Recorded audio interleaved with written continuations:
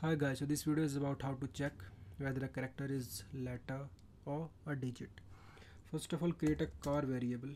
Char variable will be value and it will be 0. So it's a digit, so I think the return will be positive.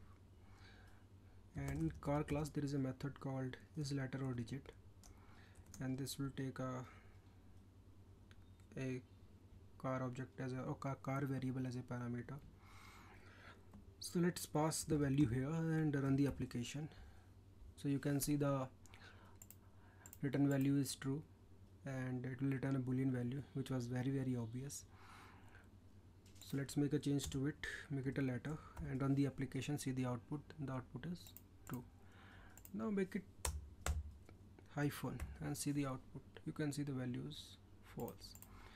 So whenever you want to check whether a char value contains a letter or a digit, you can make use of this method, which will give you the right output depending upon the value there.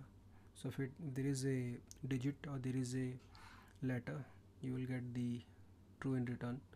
If there is a symbol like hyphen or some dot or something else, you will get false as the return.